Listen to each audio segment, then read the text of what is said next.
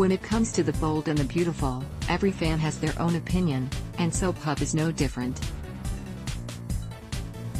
For 5 days, we sat and watched the good, the bad, and everything in between, and now we offer you a handy review, and a cheeky critique, of B&B's week that was. The Bold and the Beautiful, a critic's week in review. The good, 2 storylines played out, simultaneously, for the majority of the week. We are not counting Monday's episode, which featured Sheila Carter, Kimberlyn Brown, blackmailing Jack Finnegan, Ted King, and then a whole load of people talking about how terrible Sheila was, nor Friday's episode, as Liam Spencer, Scott Clifton, and Hope Logan Spencer, Annika Noel, having sex does not count as a storyline.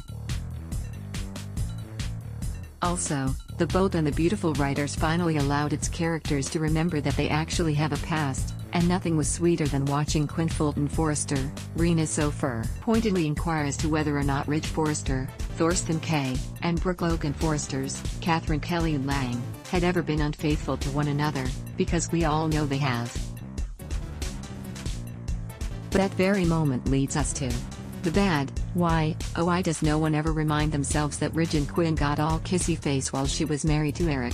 And why are we supposed to be surprised by Eric's, John McCook, confession to suffering from erectile dysfunction? We've known this fact for about a decade, unless we're the only ones who remember that he was having to resort to using Viagra while married to Donna Logan, Jennifer Garais. Further B&B critics' musings. What is Carter Walton's, Lauren's son Victor, purpose on the show, now that he and Quinn have called it quits? Will he fade into the background?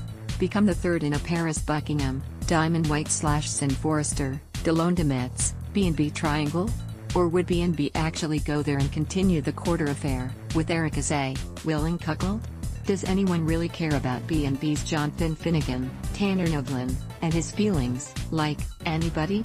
This poor man has got a wife, and a new extended family, dictating to him whether or not he can see his own biological mother, and say what you will about Sheila, but we just find this deplorable. Sheila's past actions, particularly the ones committed during her time on The Young and the Restless, make so much sense now. What the heck was up with that super sketchy convo between Sheila and Keith, the hotel manager? Why didn't Sheila, at any point, correct the narrative and explain that she was anxiously awaiting a meeting with her son, and not the lover that Keith so obviously assumed they were talking about? When Sheila was making her pitch for leniency from Steffi, she really should have included, "And you did shoot me in the shoulder a few years ago."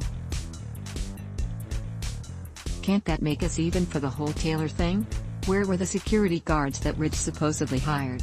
You know, the ones Brooke mentioned during the prelude to their hanky-panky. Are they so ineffectual that they just let Sheila walk right up to the Cliff House's front door? B&B Anvil of the Week, Steffi making mention of her and Finn's has yet to be filed marriage license. The Bold and the Beautiful, BB, airs weekdays on CBS.